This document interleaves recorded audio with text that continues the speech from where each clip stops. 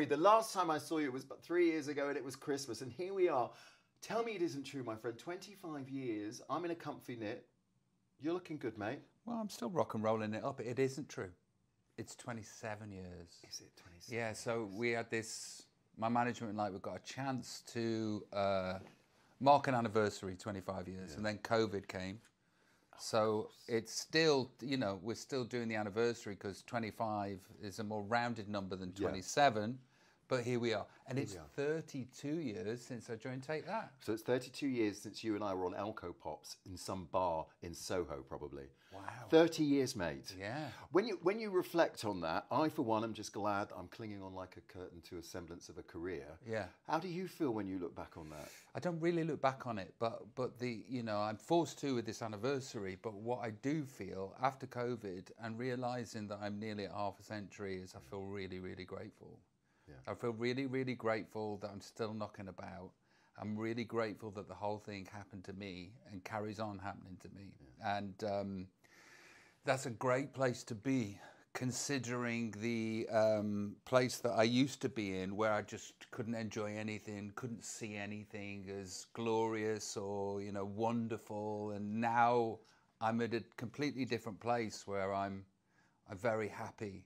I'm very happy that my career happened, and it's happened to me, and it's happening to me. Yeah, it's a palpable relief to get to this spot, and like you say, it's a huge privilege, and particularly because you've gone on the, I hate to use the word journey, but it is, isn't it? The light and the shade, which has been well documented. You've had the highs and the lows. To be sat here now reflecting on that career, even though you say you're not looking back, is phenomenal. You must look down the ladder and also slap yourself on the back a bit and go, you know, look at what you've achieved. Not really. No? I don't allow myself that, but what I allow myself to do is exhale and thank God that the enormous want and need that I had as a teenager and going in to Take That and leaving Take That, because what could have happened is my best years could have been from the age of 16 to 21, and because I left Take That at 21, and that could have been it. And then this want and need, this, you know, gaping chasm that exists inside me, that would have been unmanageable. So what I do have is a sense of being able to exhale and just go, I fulfilled what I needed to do, you know. But I don't look back with my chest out or exuberance of, hey, look at me and what I did. It's just like, thank God I don't have to feel like it didn't happen. Your new single, Lost, is a treat. Very haunting.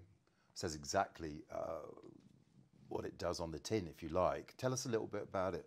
A friend of mine, Ollie Swan, great musician, great songwriter, new friend of mine, sent me over this backing track with these chords on, and the chords were very melancholic.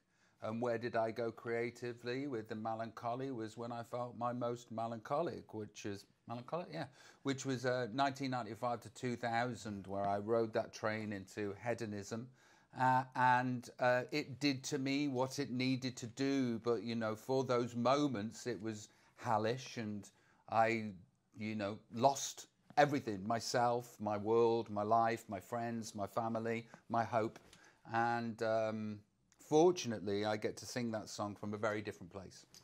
Do you think it had something to do with you as an individual, or do you think it was also a sign of the landscape at the time and the industry at the time, if you like?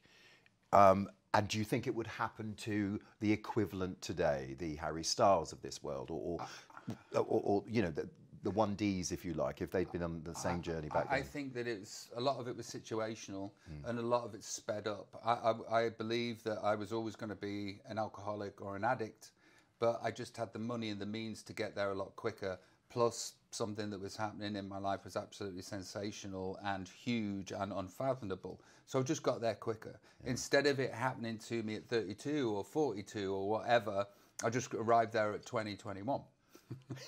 And would it happen to, you know, you know, you look at Take That, right? Yeah. You break Take That down. Mark Owen's been into rehab. He's had his struggles. And Gary's talked about his bulimia and his agoraphobia and, you know, what happened straight after Take That. Howard talked about, you know, wanting to commit suicide after Take That ended. And Jason just can't be in the band because he can't deal with it because it's too much. So, and then there's me. So that's what really happened. situationally, that's what really, being in that boy band did to all 5 of us psychologically. Time will tell with One Direction, what happens to them, who they are, how they reacted to it, because the story isn't out there. It's still pretty much early days, even though the band have been split up for a while. I wish them love and I wish them safety. Always. And they're all good boys. So I hope they don't have to go through what us 5 went through, but I'm sure they are in their own ways. And here we are, the other side of all of that, particularly for you lads. I used the word veteran. I was just talking to the team and I said, I can't believe I'm sat opposite Robbie Williams, who I literally had on my wall, right? And I'm thinking, how can I be interviewing, I see Gary around, obviously, as well, very recently, actually, at TV Centre. But for me, that just seems incredible, mate. Like, that amount of time has passed. Yes, and I had you in a clip frame in a wall, and suddenly here we are, veteran performer Robbie Williams. But does veteran sit with you, or you haven't ripened to that stage yet? No, I'll Will you take it? Yeah, I'll have that. Well, you said you've got the Elton John. I'm Elton John in myself at the moment. I've never allowed myself these kind of luxuries before, but I'm trying on different personas and feelings. I quite like this. I'll probably get bored of it in the next 5 minutes. I think that to have the opportunity to exist in a career that has been so long, I will take and I will relish. And it's. If the title veteran is bestowed upon me, then I'll welcome it with open arms, because the exact opposite to that, not being on the planet, not being around, and not having my career, I wouldn't have been able to deal with, and so I'm grateful. Consider yourself bestowed, and I know you're hugely grateful to be bestowed with the beautiful Ida, who I know, of course, and have worked with. I get 17 years, mate, as well. Seems incredible. The word may seem a bit lame to you, fun. Whenever I think of you two, I just think of fun, whether it's the mirth when you're on the socials, and frankly, I'm palpably relieved as well that you're not naked. Although if you do want to Zoom, I'm available for comment later, right? There's been a lot of that going on lately. But I'm not going to ask you, can you imagine your life without Ida? Because I couldn't imagine myself without my other half, but I do sometimes think, who would I be without that person? Because we've also been together for 17 years. Is that something you can appreciate as well? There wouldn't be a reason for anything. There wouldn't be, without the 4 kids and the wife, whereas before, because I used to get terribly nervous before going on stage, and sometimes I still do.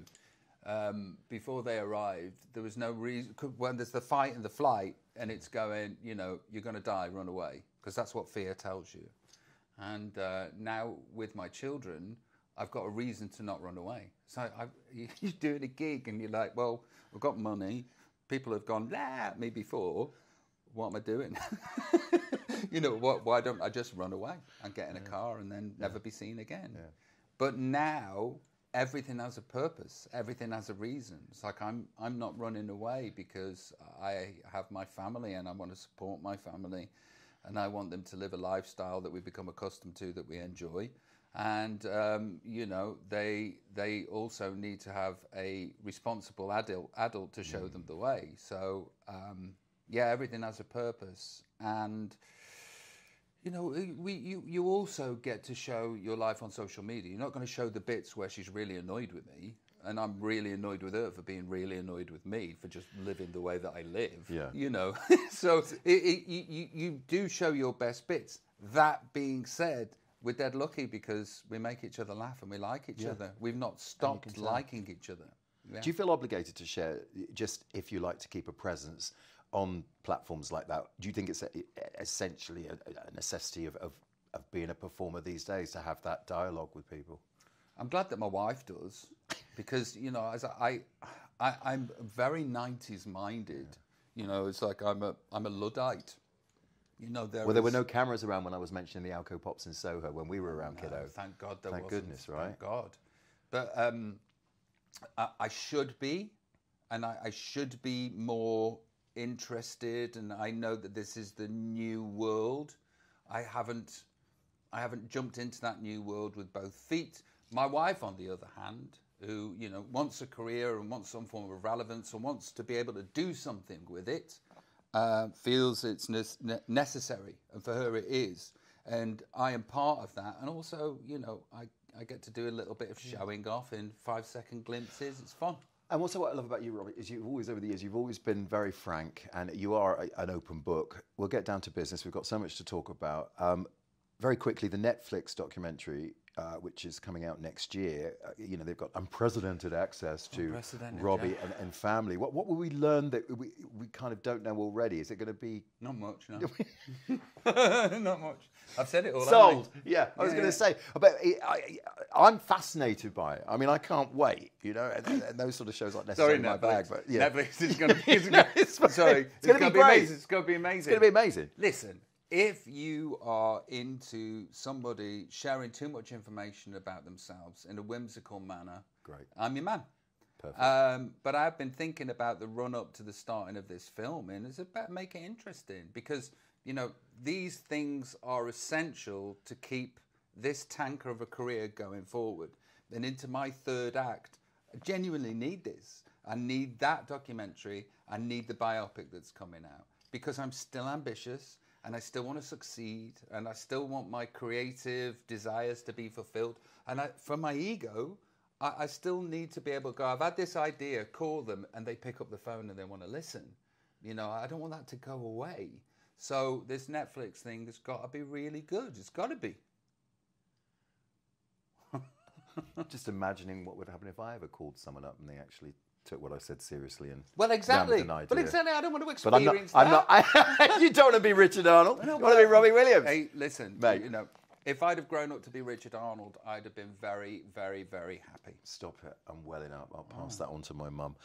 25 years is the album. We've got a little bit of an orchestral tweak to some well-known tracks, as well as, I say, that lovely new song, Lost. Hard to edit that down, audit it, and put what you want on there, or was it inevitable that it would end up with the running order that you've got? Well, it's brilliant, by the way. Thank you very much. There's like the biggies, and whatever day I woke up and decided that it'd be this list of songs was that day. I could have woke up another day and it would have been a different list of songs, but it happened to be these ones. And the tour?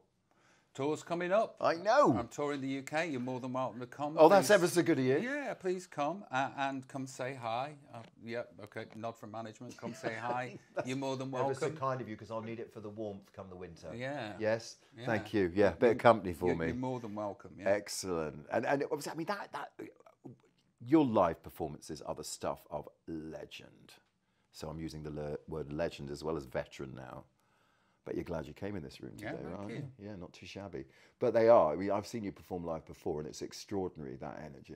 Oh, bless you. You've got that Stones type sort of energy. I mean, you're still going to be doing it when your knees are giving out, mate.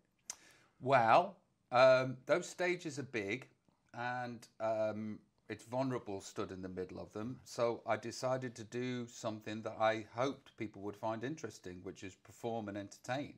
And whoever I've loved when I was growing up were entertainers.